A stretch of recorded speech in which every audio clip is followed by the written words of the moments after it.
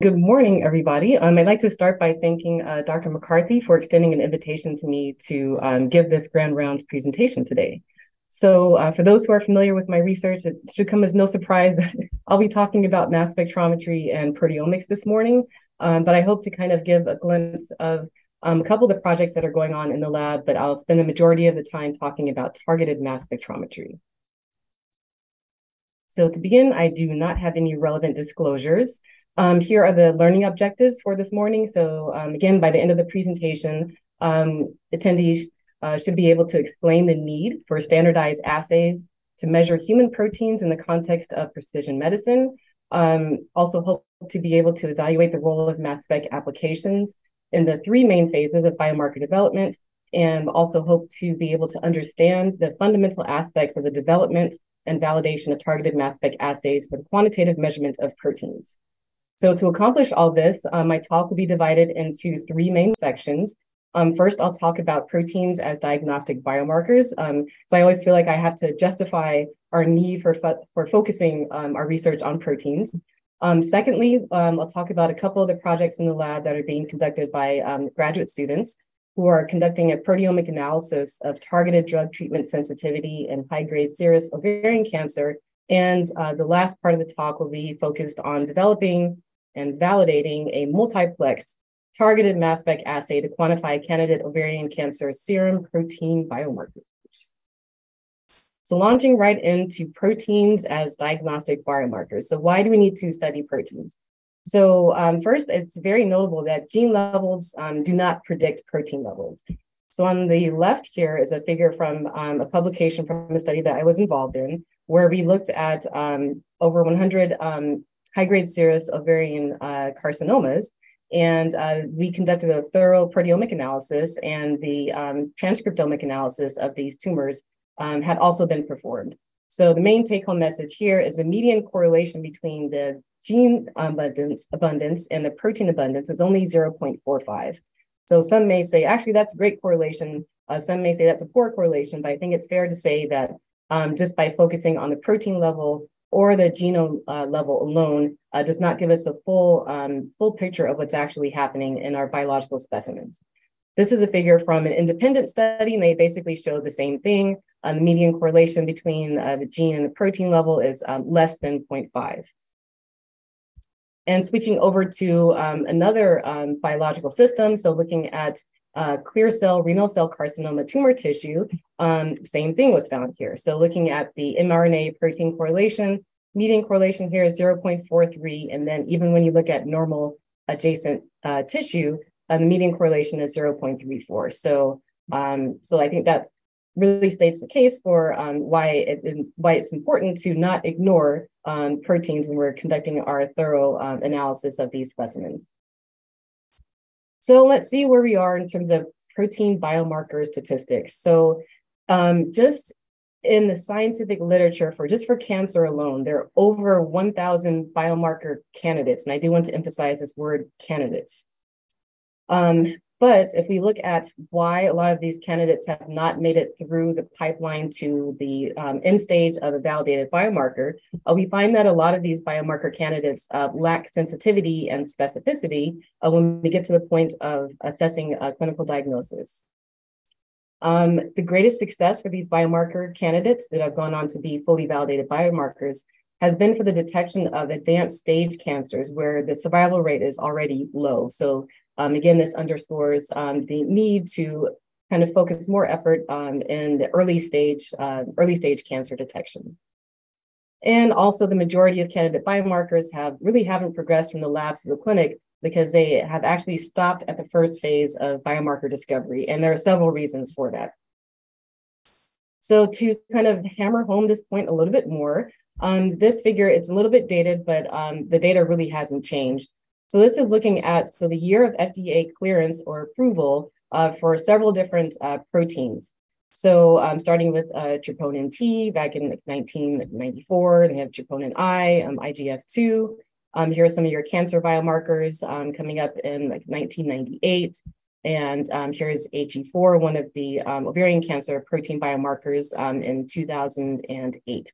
So the main take-home point from this figure is the average rate of FDA approval of these protein biomarkers, it's been about one per year. So if we look at just a snapshot of the FDA-approved protein tumor markers, the protein tumor markers for ovarian cancer are highlighted in teal. So of course we have CA-125 that received FDA approval in 1997. Then we have HE4, another ovarian cancer protein biomarker receiving FDA approval in 2008. And then ROMA, so a multi-index diagnostic biomarker that was cleared in 2011. So again, the rate at which the FDA is approving these protein biomarkers, again, it's about one per year. There's a lot of opportunities here for additional biomarkers. So again, so proteins carry out the biological functions of cells, and they form the basis of diagnostic tests and treatments. But very importantly, more than 95% of human proteins cannot be studied reliably due to a lack of reliable and standardized assays for quantifying their abundance. So therefore follows that standardizing tools for quantifying human proteins really does have the ability to fundamentally transform biomedical research. And the impact of this will be improved patient diagnosis and treatments for the purpose of facilitating precision medicine. So again, just making the case here that it's really important to study proteins, and it's even more important to study them well. And by studying them well, meaning that we need to have reliable and standardized assays. So speaking of biomarker discovery and development, so what are the phases of this biomarker discovery or development pipeline? So what does this look like? So the first phase is what we're terming a preclinical or an exploratory phase. So oftentimes these studies are done in vitro models, or perhaps a patient-derived xenograft model. And here the goal is to detect candidate biomarkers. So here we can detect upwards of 100 to maybe thousands of biomarker candidates. But then as you go along, further along this biomarker development pipeline, your test population changes and your aims change, and also the number of biomarker candidates should decrease. I do want to point out that, of course, with each point, at each step in this biomarker development pipeline, there are significant costs involved, financial and also time. So it really is really important to design these studies very, very carefully. So my favorite analytical tool of choice is mass spectrometry, and mass spec is a great tool to study proteins. So what is mass spec? So mass spec is basically a method that enables us to weigh molecules based on their mass to charge ratio. Three main components of a mass spec. These come in all different flavors. You have an ion source, a mass analyzer, and a detector. So throughout this talk, I will make repeated references to what I'm terming as a mass spec toolkit. So there are three main applications that I will be speaking about. So discovery applications, targeted, and then actually I will not be talking about semi-targeted in this talk, but so primarily discovery and targeted. Without going into all of these details, each one of these applications has their specific methods. There's a specific type of mass spec that's usually dedicated to these type of applications. The quantification methods are different, throughput differs. And then of course, as with any analytical technique, each one of these methods has its strengths and also limitations. So when we think about analytical methods, it's nice to kind of think about them in a historical context, or to kind of think about them on a continuum. So any analytical method certainly exists within a certain life cycle. So we can look at these methods as being in an exploratory phase, being emerging, established, expiring, or extinct. So of course, we do not want to be down here in the expiring or extinct phase. And then of course, there are also pros and cons to being early adopters of technology. So being down here in this area of the curve where these analytical methods are considered to be exploratory. And overall usefulness can be plotted here on the y-axis. So it's kind of funny when I started using this figure several years ago. I would say that mass spec was still kind of considered, at least from a clinical context, kind of like an emerging technology. So mass spec was at that time considered by many to be kind of an emerging analytical method. And there would have been several years before it was routinely implemented in the clinical lab.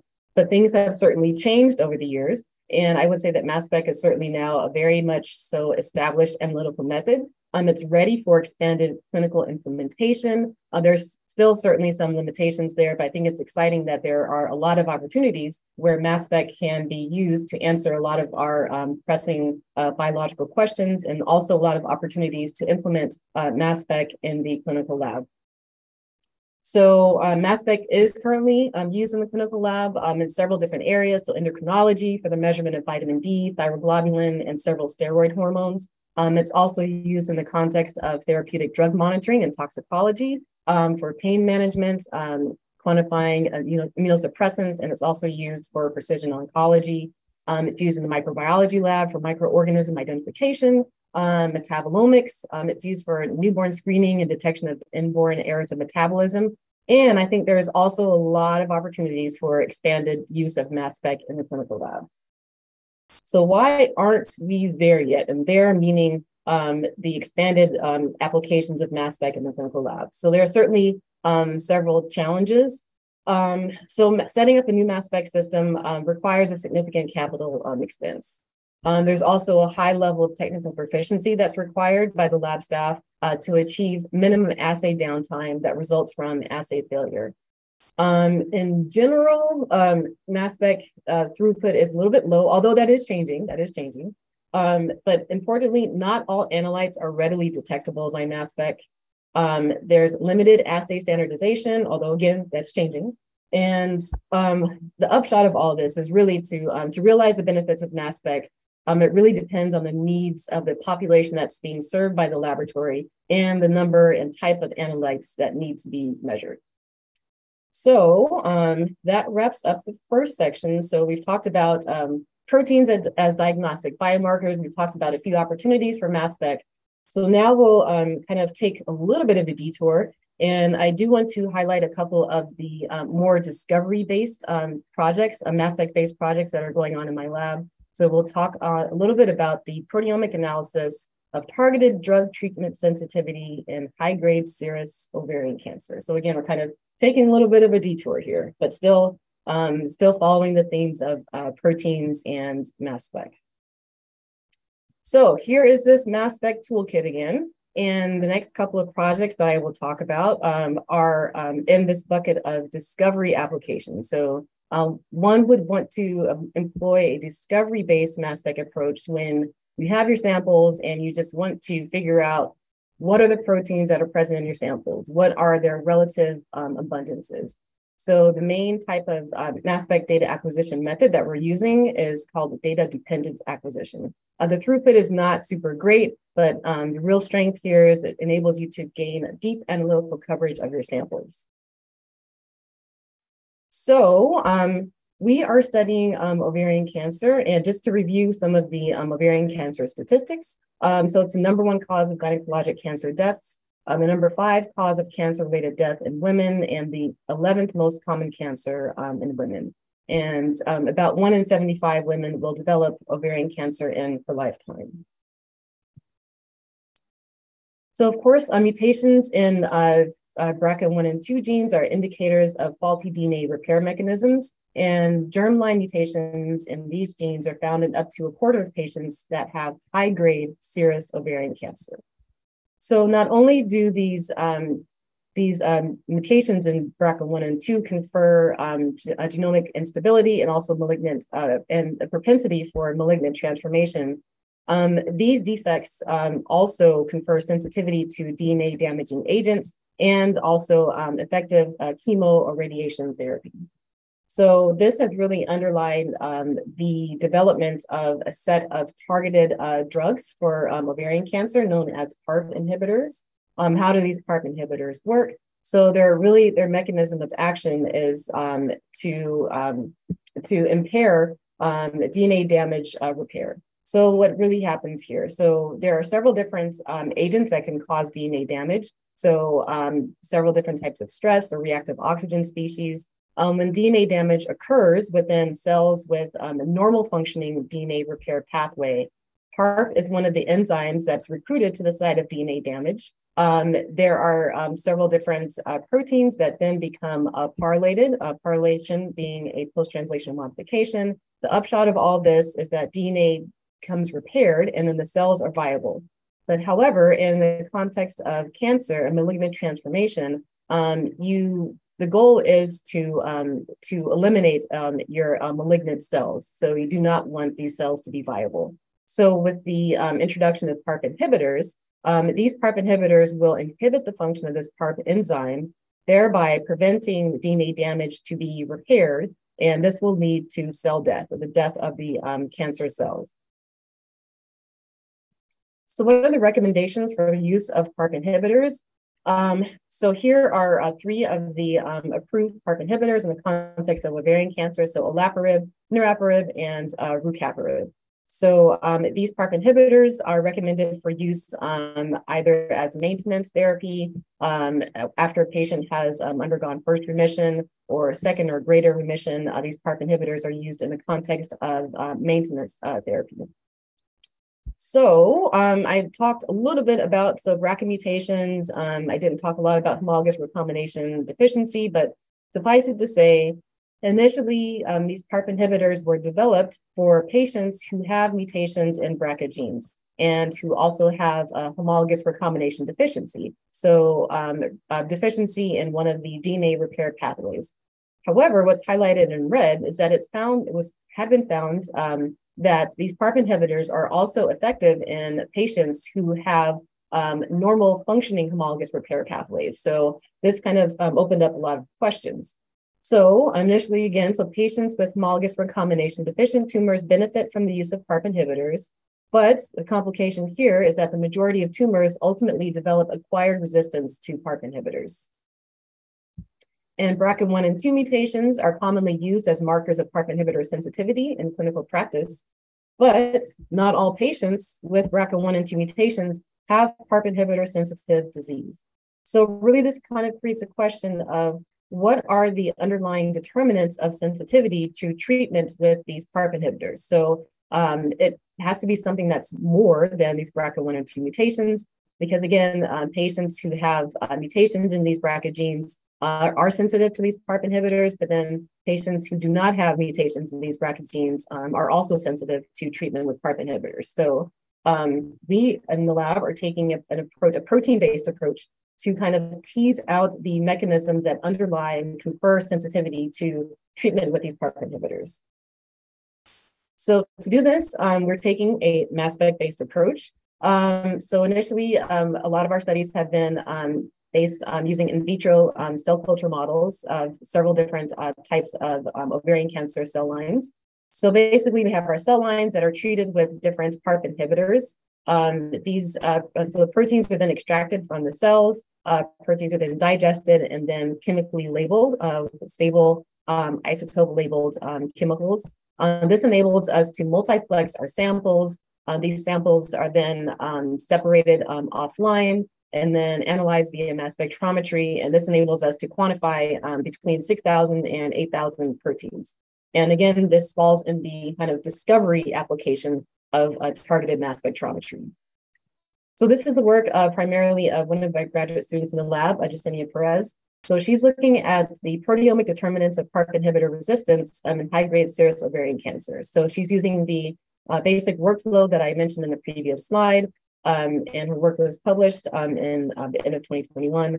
But essentially, so we're looking at proteins whose relative abundances differ upon treatment with these different PARP inhibitors. She's also looking at differences in endogenous levels of PARP activity in various ovarian cancer cell lines and how PARP activity changes in response to treatment with various PARP inhibitors. Her current ongoing studies are focused on really developing proteogenomic. So again, this is merging the protein-based analysis and the genomic analysis. So proteogenomic insights into the mechanisms of acquired PARP inhibitor resistance formation. So as I mentioned earlier, patients who are treated with PARP inhibitors, the majority of them, after they do exhibit a response, they eventually develop a resistance.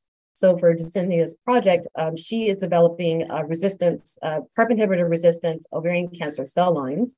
And throughout the development of resistance, she's looking at how the proteogenomic profiles of these cells change, with the goal, again, of identifying hallmarks of changes in the protein landscape and also in the transcriptomic landscape that correlate with the development of acquired resistance to treatment with PARP inhibitors. So switching gears a little bit, but still focusing on targeted therapies in the context of ovarian cancer. So instead of looking at PARP inhibitors, so this project is focusing on looking at histone deacetylase inhibitors, or HDAC inhibitors. So histone deacetylases, or HDACs, have roles in DNA replication and repair, cell cycle regulation, apoptosis, and also metastasis.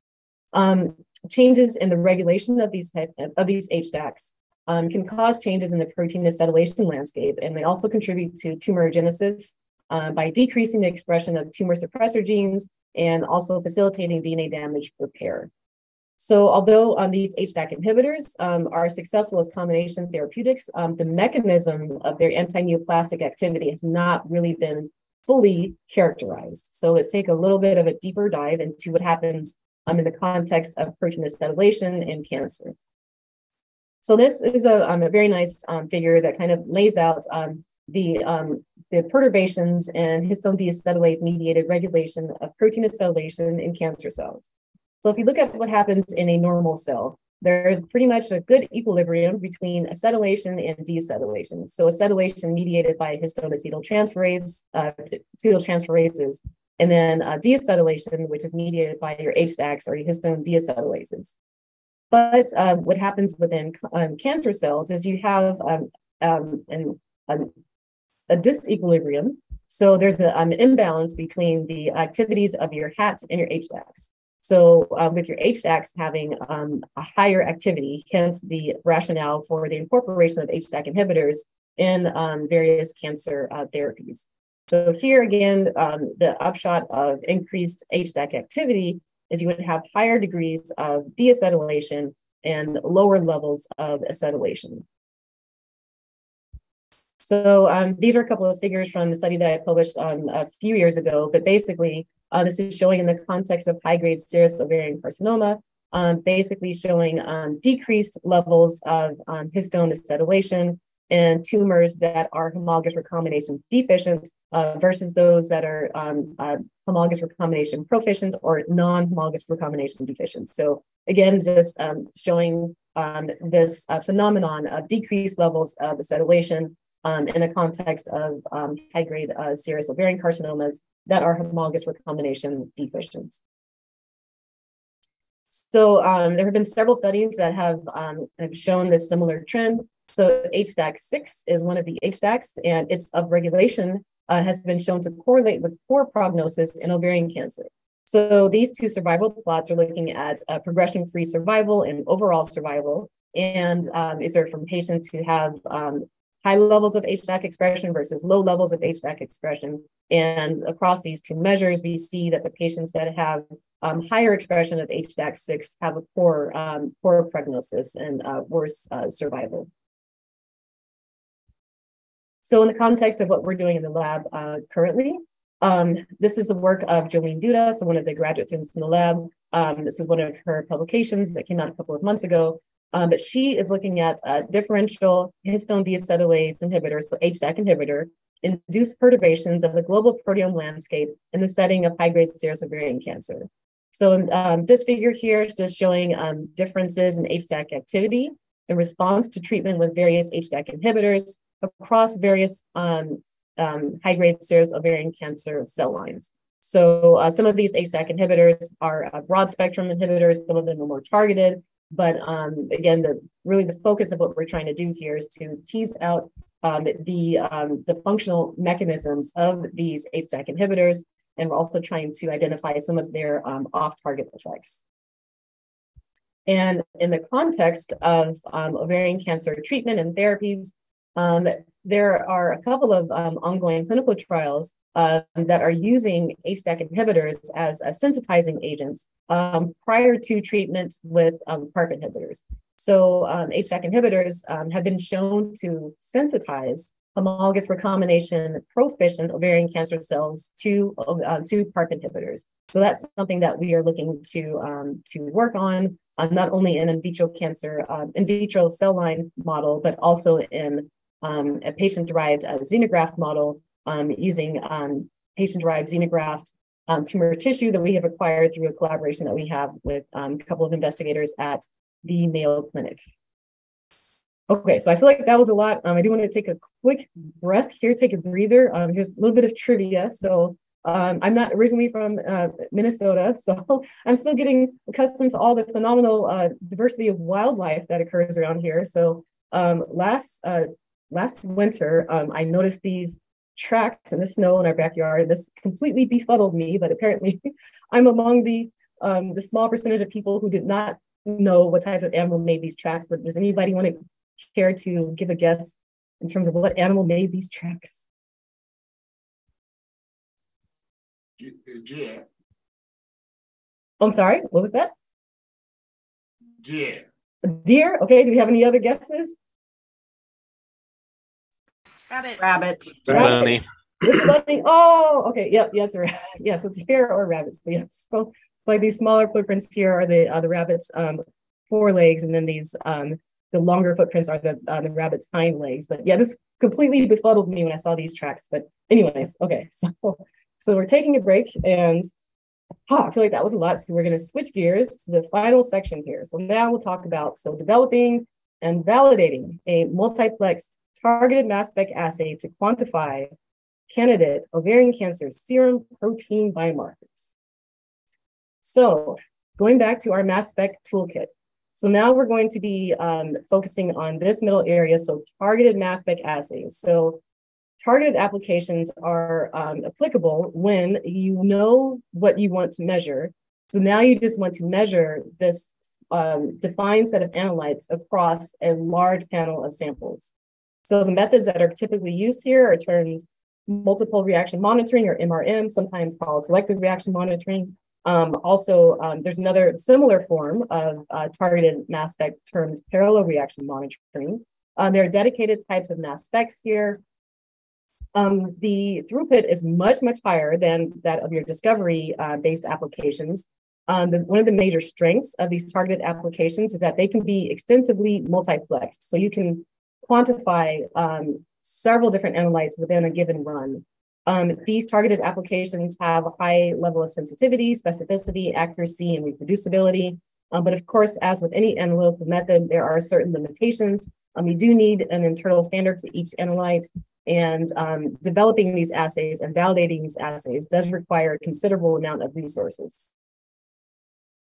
So here is kind of a schematic of what I mean when I refer to targeted mass spec assays. So here is a schematic of protein biomarker validation using these assays. So what are we talking about here? So you would have your patient samples, and actually don't have to be patient samples, but so your biological samples of interest, extract your proteins, digest your proteins into peptides. This is an optional step where you can fractionate your peptides. You would analyze your peptides via mass spectrometry. What you are looking at in your mass spectrometer will then be what are called extracted ion chromatograms. So you're basically looking at the intensity of all of these peptides that you're monitoring. Then ultimately, you will be able to look at the relative abundances of these peptides or biomarkers to evaluate their statistical significance in relation to the different clinical states that are being analyzed. The main strength of these targeted mass spec assays is that, again, they enable the detection and the quantitation of specific predetermined analytes. And that's the key here, is that your analytes need to be predetermined. So you already know what you're looking for. Now, the name of the game is to reliably quantify them across a large panel of samples. These assays can be extensively multiplexed with high sensitivity, specificity, accuracy, and reproducibility. So again, going into a little bit more detail about these targeted mass spec-based assays. So back in I think it was actually 2013 when this meeting occurred, there are representatives from academia, government, and industry that got together to assign kind of a framework around these assays. So when we say targeted mass spec-based assays, what do we really mean? Are these research grade assays? Are these assays that are ready to be deployed in the clinical context? So this group they established a three-tiered fit-for-purpose approach for these assays. So tier 3 assays are considered to be your investigational assays.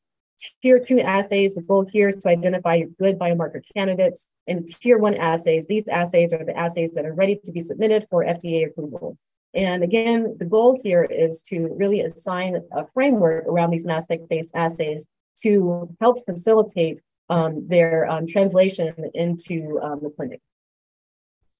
So going into a little bit more detail about these three-tiered assays. So let's start down here at the bottom. So down here at the bottom, so your tier 3 investigational assays. So what do we mean here?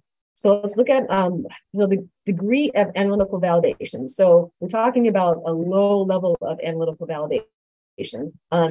There's not even a requirement for the inclusion of labeled internal standards for these tier 3 assays. No reference standards. Specificity is moderate to high, precision low to moderate. These assays do not need to be quantitatively accurate. The repeatability can be moderate or high. And then again here, the results require further verification using quantitative techniques. Then when we step up to your tier 2 assays, these assays are being used to identify good biomarker candidates. And these are considered like your research grade assays. Here you'll be looking at between like tens and hundreds of analytes, and again, analytes being like peptides or proteins. The degree of analytical validation is higher than that of your tier 3 assays. These assays do require internal standards for every analyte. Reference standards have limited use here, but these assays have a high degree of specificity, moderate to high precision. These assays do not necessarily need to be quantitatively accurate, so you can certainly use crude peptides to develop these assays. They do have a high degree of repeatability, and importantly, you would need to address the precision and the relative quantitative accuracy of these assays.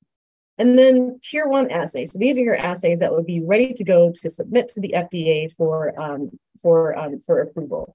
And these would be assays that would be considered your clinical bioanalysis or diagnostic laboratory tests. The degree of analytical validation, no surprise here, is high. You would absolutely need labeled internal standards for every single analyte. You would absolutely need reference standards, high degree of specificity, high degree of precision. And the goal here is to really define accuracy, high degree of repeatability. And again, you may need to comply with FDA or CLIA guidance depending on the use of the assay. So again, here we talked about proteins and mass spec, and then why a lot of these mass spec-based protein assays have not made their way into the clinic. It's because we have not had a good framework for how to develop or how to validate these assays. And then frankly, the technology has been in more of the development phase for the last, I would say maybe decade or couple of decades. And I think now we've kind of reached this exciting time where we are able to translate some of the framework that are used for traditional clinical assays onto these mass spec-based assays. So very excited. So how do we do this? So how do we develop these targeted mass spec-based assays? So there's kind of a prescriptive framework that we would follow. So the first, as of course with any experiments, you need to generate a hypothesis. So figure out what proteins you want to develop targeted assays for. So this would be a good opportunity to survey the literature to identify certain biomarker candidates. This would be a good opportunity to review the data that one might have from their discovery-based studies to find out what may be kind of good candidates or good hits to pursue for further analysis. Then you want to design your study. And none of these steps are trivial. There's certainly a lot that goes into each one of these steps, but again, they do follow this kind of prescriptive workflow. You'd want to prepare your synthetic peptides. There's a lot that goes into this as well. So whether you're using crude peptides, purified peptides, or different levels of purification, you want to develop and refine your method. This is often a very iterative process. And then, of course, all this ends with acquiring and analyzing your data. So again, it's really exciting times that we're having the development of more standards and guidance to help us move these mass spec-based protein assays into the clinic. So there are several resources in the forms of publications that exist to provide, again, a framework for how to develop these assays. So I mentioned that, so none of these steps are trivial, and even certain steps in terms of how you handle your peptide standard for these assays. There's a lot of considerations that go into those steps. So this is one publication that came out a few years ago. It details how you select your peptides, important information that you need to obtain from commercial labs regarding how your peptide standards are quantified, how they conduct their amino acid analysis, even details down to the type of material in which you would store your peptides prior to analysis, and then also how do you evaluate the effective freeze thaw. So these protein-based mass spec assays are they're very complex, much more so complex than your small molecule assays. So there are just a whole host of variables that need to be not only considered, but you need to assess the variability, overall variability in the assay that's being contributed by these individual factors. And also along the lines of providing standards and guidance for developing these targeted assays was the publication of CLSI C64 guidance document. This is the quantitative measurement of proteins and peptides by mass spec. Jesse Siegmiller in our department and I were both part of the document development committee for this CLSI document. And again, super exciting that the community now has guidance for how to develop these targeted mass spec assays to enable us to quantify proteins and peptides to help move some of these proteins and peptides from the status of biomarker candidates to being fully validated biomarkers that are being used for clinical diagnostics. Okay, so what are we doing with these targeted mass spec assays in the lab? So this is a project that was funded by an Innovation Initiatives grant from the Department of Lab Medicine and Pathology. The co-investigator is Amy Skubitz from our department. And the goal here is to develop and validate multiplexed tier 2 targeted mass spec assays to enable the quantification of 25 serum protein ovarian cancer biomarker candidates. So this project was primarily led by a staff scientist in my group, Dr. Juhyun Roo, but it has since been translated actually over to me because Juhyun has had several medical complications, but he has really established a framework, an excellent framework for this project. And I've been able to carry on his work in addition to one other person in the lab. So tremendous thanks and kudos to him for really laying the groundwork. And that's him, and these are his kids, and that's his wife. Okay, so I talked about there are several how there are several different considerations when we are developing these assays. So even in terms of how we are going to prepare our samples. So in our workflow, I mentioned that so we're looking at ultimately peptides.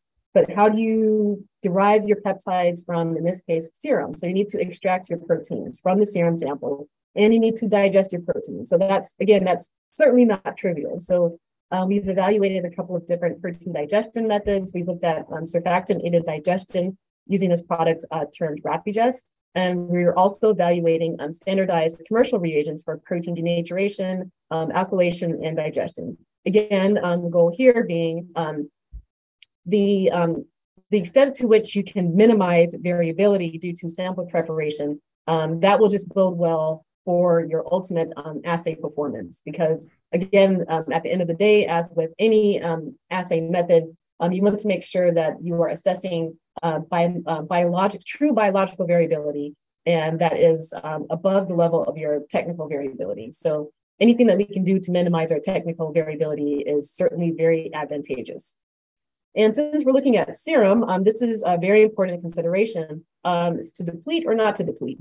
So 12 proteins of the couple of thousand proteins in the serum comprise 95% of the mass of all proteins in human serum. So this is a considerable challenge for several different analytical methods, and mass spec being no exception. Mass spec is certainly biased to select the most abundant ions or peptides or small molecules in a given sample. So that's certainly something to take into consideration here, given that we are analyzing proteins derived from the serum. And also, so I focused on mass spec, but we certainly cannot ignore what happens immediately prior to the mass spectrometer, which is some sort of separation. So the type of separation that we're using here is liquid chromatography, and there are several different types of liquid chromatography. So I'll just talk about two types, so nanoflow versus microflow. So they differ in terms of the order of magnitude with which your solvent is being delivered to separate your peptides prior to their analysis via mass spectrometry. So looking a little bit at our serum proteome sample preparation workflow. So this is work done by Carly Twigg, a staff scientist in the lab. So as I mentioned, for our serum digestion and serum preparation to extract our proteins, we're evaluating two methods. So one is a surfactant-based method termed RapidJust. Another is a commercial kit. And here the goal would be to just use standardized reagents to minimize the variability that's coming from our protein digestion.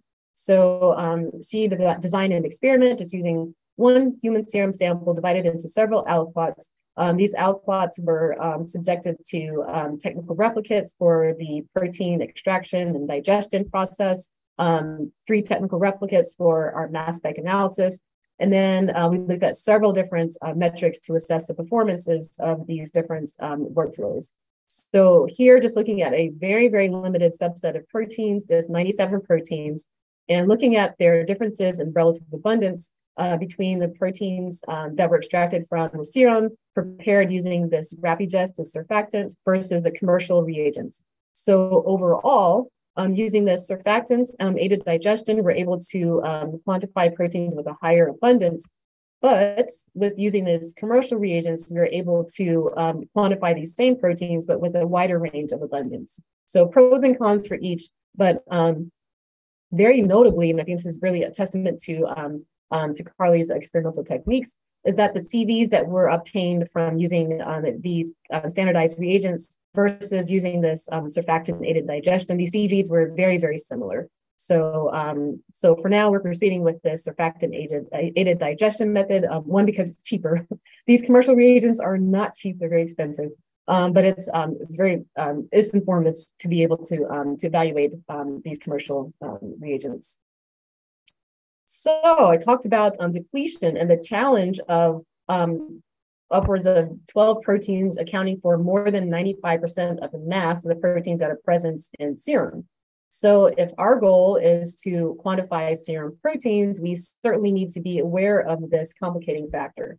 One way that this complicated factor is addressed is by conducting immunodepletion. So by passing your serum through an immunoaffinity column that has antibodies that are directed against these highly abundant proteins. So the goal here would be to deplete those highly abundant proteins, and then that should enable you to have a better chance of identifying and quantifying the proteins that are present at a lesser abundance. So what we're looking at here in this table is essentially the relative abundance of several different proteins that should be depleted by this immunoaffinity depletion column that we used. And this D/N ratio is your depleted versus non-depleted. So this is looking at the abundance of these proteins in your depleted serum versus your non-depleted serum. So if this D/N ratio is greater than 1, that means that the protein has a higher abundance in your depleted serum versus a non-depleted serum, and that's what you don't want. So we pass the serum through this immunoaffinity depletion column once, and again, all of these proteins that are in this table should be depleted by this immunoaffinity depletion column. But we can see that with one round of depletion, this D/N ratio is still greater than 1 for many of these proteins. For this immunoaffinity depletion strategy, you can even do a second round of immunoaffinity depletion. So then after a second round of depletion, then these proteins that are outlined in red those relative abundances do, the D to N ratio does go below 1. But as you can see, there are still several proteins whose abundances remain, whose D to N ratio remains greater than 1, even after 2 rounds of depletion. So this does speak to the lack of the robustness and the performance of this immunoaffinity depletion column.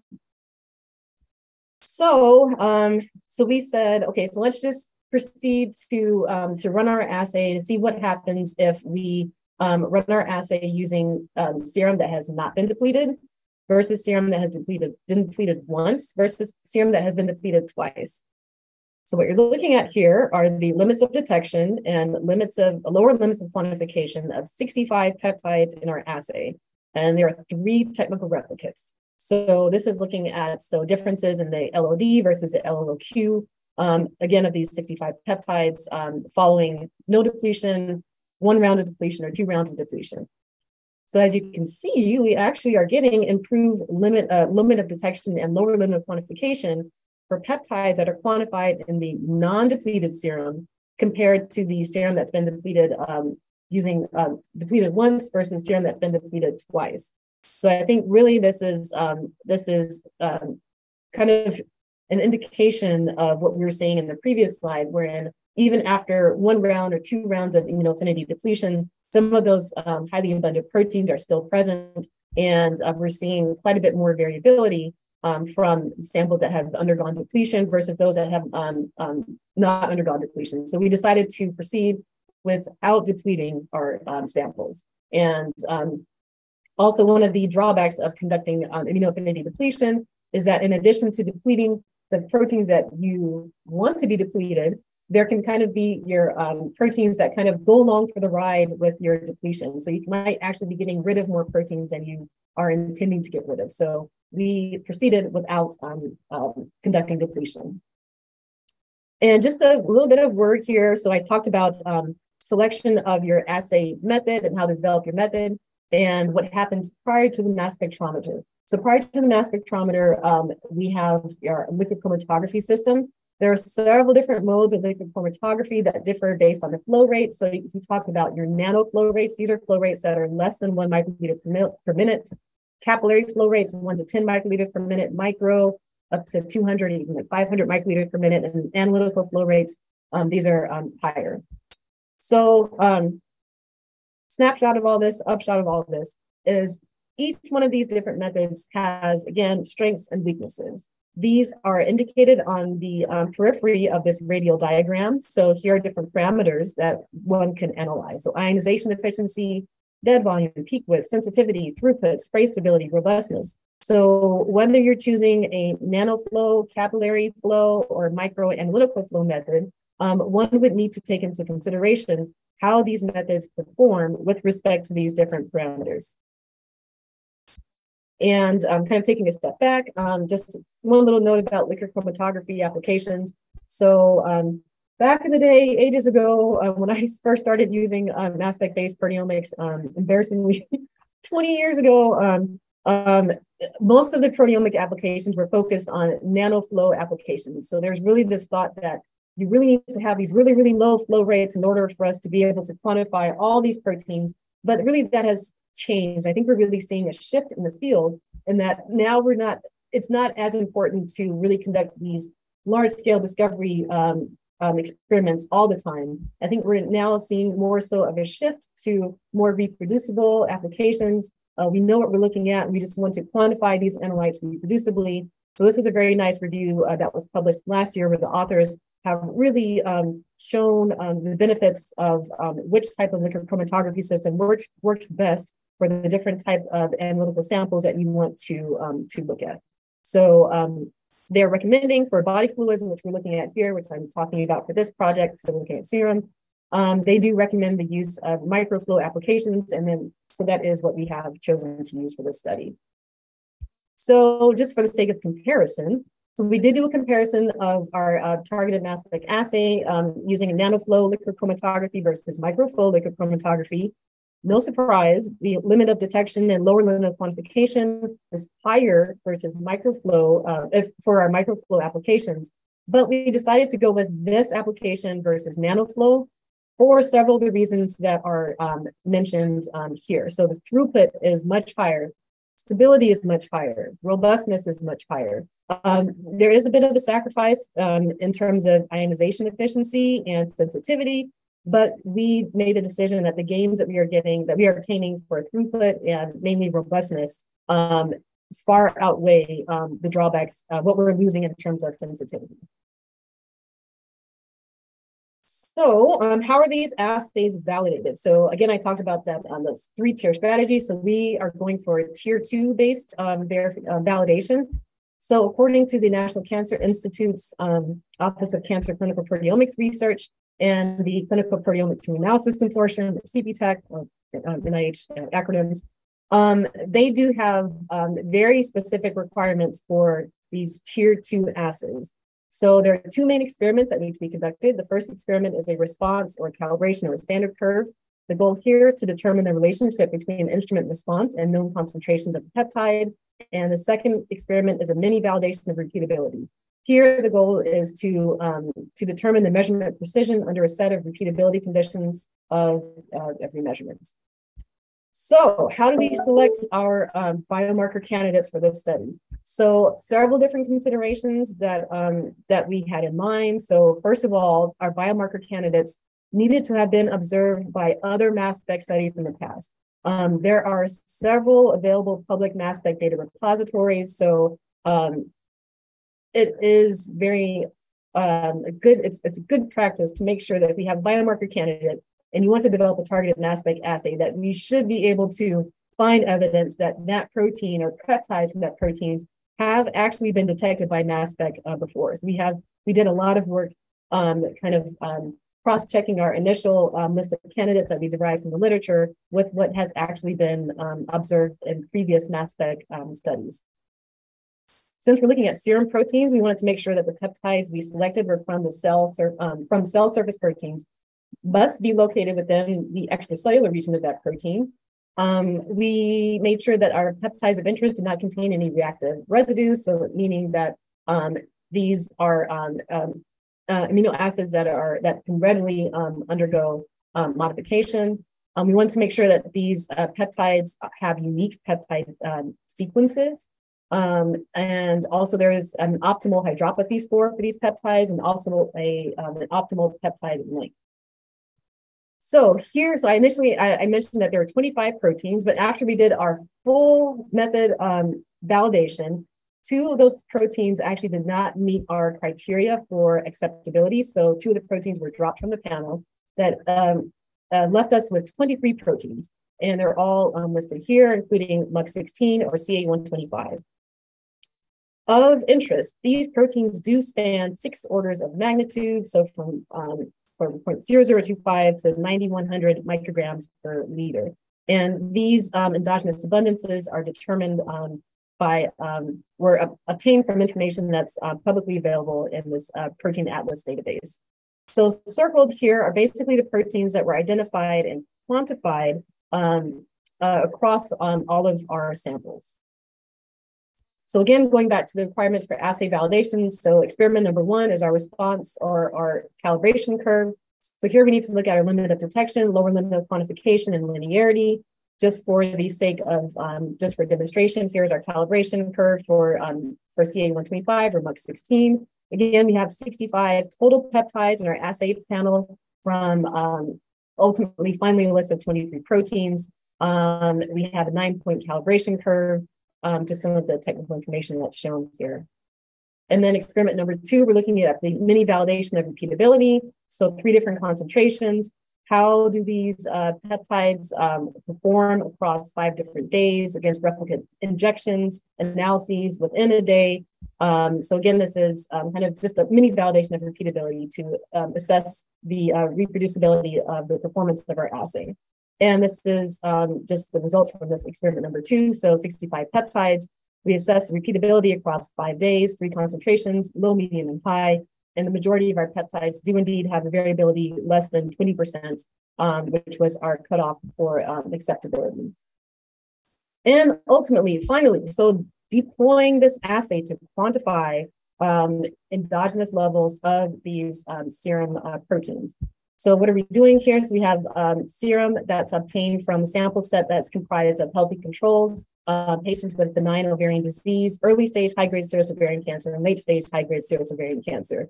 And these samples were obtained from a biorepository that is managed by Amy Skubitz.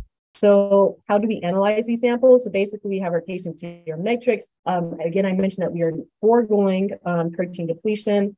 We're using a surfactant-aided digestion. We're using microflow-based liquid chromatography. So into each sample, we're spiking in our heavy peptides that are serving as our internal standards. Again, so these are the 4 proteins that were reproducibly quantified across our samples. So we have insulin-like growth factor binding protein 2, osteopontin, sex-binding hormone globulin, and metalloproteinase inhibitor 1. So just looking at the CVs of these proteins and to kind of orient you here. So these letters, so the first letters of number refer to the abbreviation for the protein. There's an underscore, and then the last 3 letters are the first 3 amino acids of the peptide that was used to measure these proteins. So here again, so the proteins and peptides, the number of samples in which they were quantified, the minimum and maximum CV across all 69 samples, and also the mean CV. So osteopontin, this protein was actually dropped because of the wide range and variability, and also because it was only quantified in a small subset of the samples. And the upshot of all of this. So what did we find? So basically, IBP2 and TIMP1 serum levels differentiate late stage high-grade serous ovarian cancer versus early stage benign and non-cancerous lesions. So these are the proteins that had so CV less than 20%. And again, here are the significance levels for these proteins. So here's IBP2 and also TIMP1. So you can see that the levels of these proteins are significantly higher in the high-grade serous ovarian cancer samples versus early stage and benign and non-cancerous. So wrapping up here. So the next steps. So next steps, we have our assay that's been validated, but we'd like to be able to quantify additional proteins, so with lower abundance. So I mentioned to do that, you can either take a depletion strategy, or you can take adopt an enrichment strategy. So we'd like to incorporate a peptide-directed antibody-based enrichment method that will enable us to quantify lower abundance endogenous proteins. And then this immuno-targeted mass spec assay will need to be validated. We'd like to deploy this assay using a larger panel of ovarian cancer serum samples, again, obtained through a very fruitful collaboration with Amy Skubitz. And this will enable us to really establish a multi-protein classifier to differentiate stages of serous ovarian cancer. And we'd also like to continue to evaluate standardized and automated sample prep methods. So again, here are the objectives of the talk. So we talked about standardized assays and their need, talked about the role for various mass spec applications, and we've also talked about how to develop and validate these targeted mass spec assays.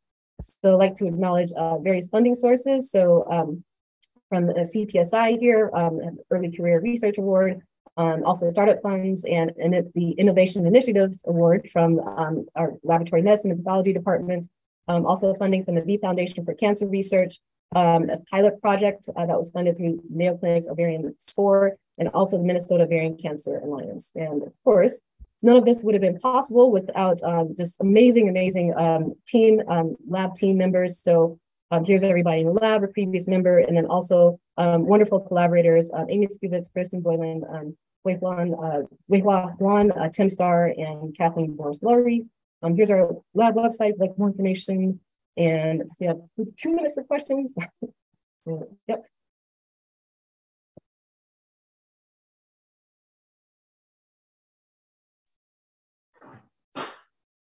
Thanks, Stephanie. This is Bharat here. This was very nice talk.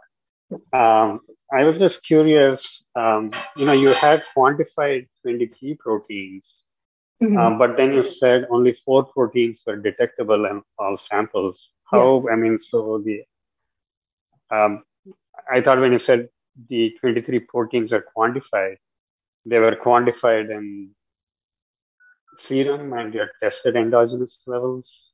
Yeah, sorry for not explaining that clearly. So for the assay validation, So that's the validation is conducted by using synthetic peptides. So we have synthetic unlabeled or light labeled form, light peptides, and also our heavy peptides that are formed that are stable isotope labeled. So by meaning that we're quantifying those 23 proteins, that means that we're able to quantify them using those synthetic peptides as internal standards, and also the light forms of those peptides. So we're spiking them in at different concentrations in the background of serum matrix. But when we go to deploy that assay to measure those same analytes in serum, that's when we're able to quantify the 4 proteins. So the 23 referred to quantifying those proteins from an assay validation standpoint. But then when you get to looking at them endogenously, that's when you're dropping down to 4. Thank you. Okay, thank you. We're going to end with that. Everybody knows how to get a hold of Stephanie. If you don't, give us a call. And we'll go on to our QA meeting for the day. Thank you, Dr. Thomas.